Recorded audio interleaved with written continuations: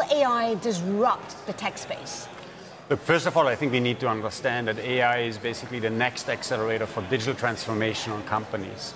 We did a study here in Asia, and it turns out that companies really think AI will drive double on innovation and double on productivity.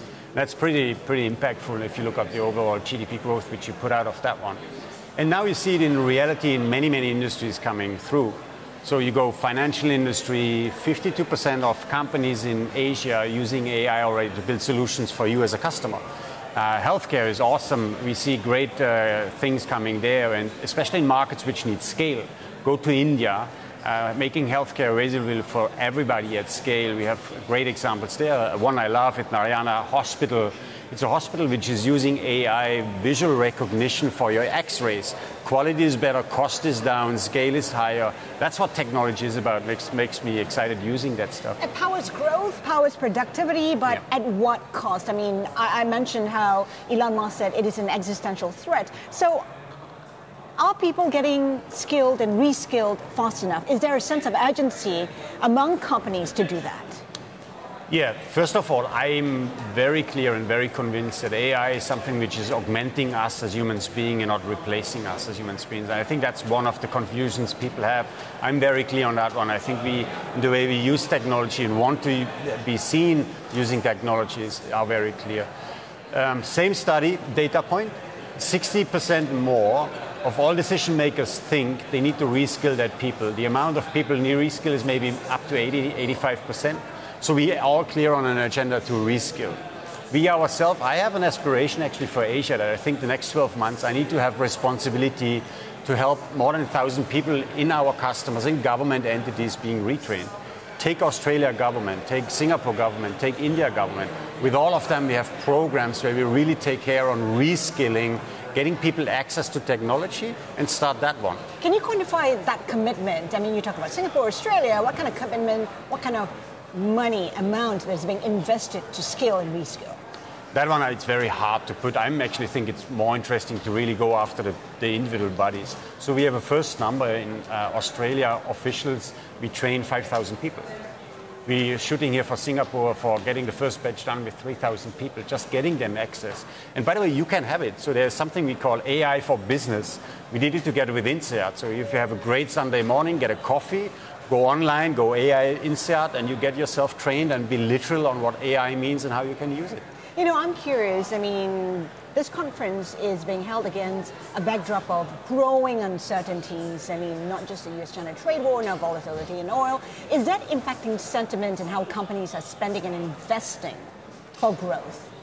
Yeah, in general, I would say having global trade discussions are not healthy and it is not great for economic thinking in general, I would say. Now, from a technology perspective, I have a lens which would say technology is the best place to be competitiveness. It's the best place to actually focus on getting cost optimized. It's the best place to have local and global solutions.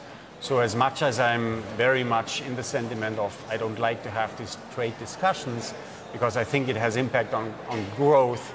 I think the technology sector itself will be the go-to place to actually help companies going forward, building solutions which are then bringing them to better places, even in the tensions time we have. That's all good, and that's a great starting point, but in terms of anecdotal evidence, anything that you're seeing that companies are spending less?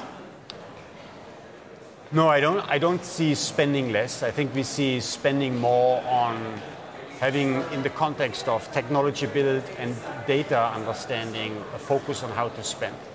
So if you think on how AI is built, it's everything on the basis of data and cloud computing capacity.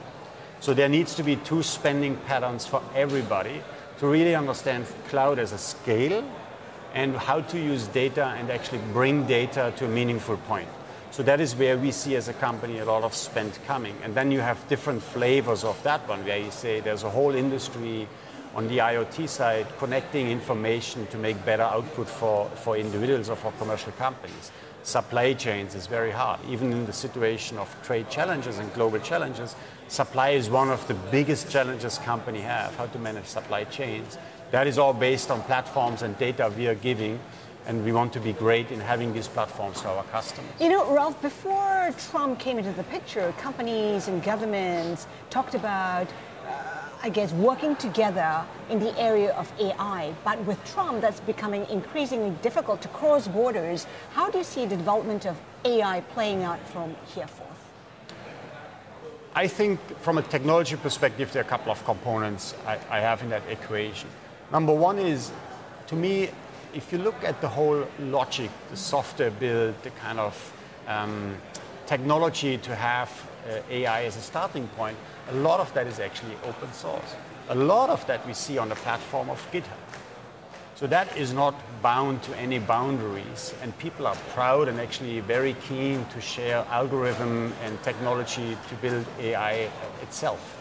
Then the next phase is which company is using which technology to build their own individual service. So what does a bank do to make the ATM able to have a facial recognition payment experience?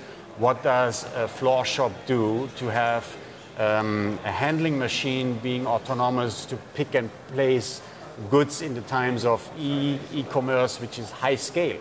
And that are different solutions. But I think we're still having the technology being on global scale. The piece where we will see more knowledge coming in and more guidance coming in is on where data will stick and be resident and how that will be available made to companies.